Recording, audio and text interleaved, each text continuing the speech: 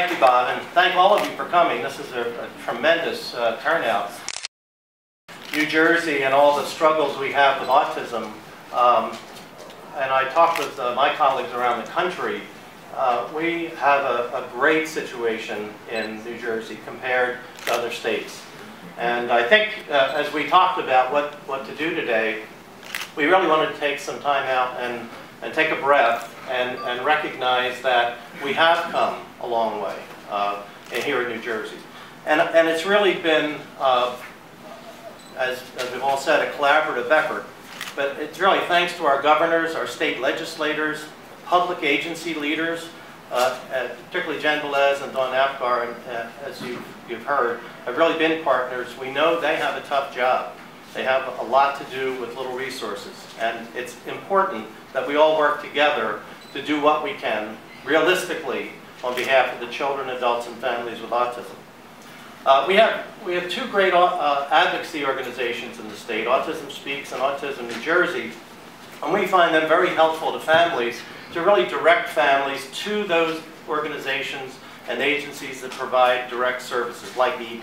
And so they help with fundraising, with research, and they also help families find the services that they need when they need them.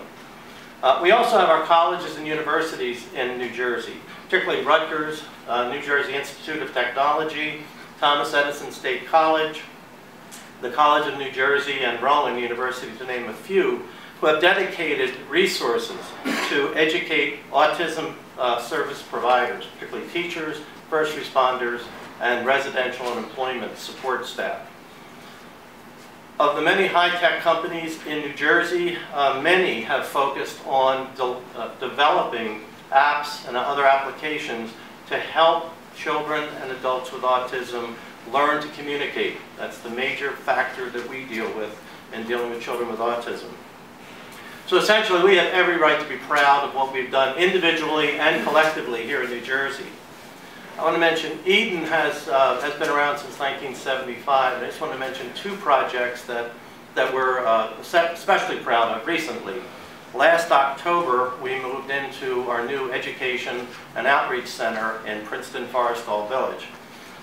This is a model autism education center, and we've had visitors from all over the country and actually all over the world look at this center, and the building is only part of it. The real key to Eden's success in working with children with autism is its instructional methods and its curriculum. Which leads to the second thing we're very proud of. We've recently launched ELMS, the Eden Learning Management System.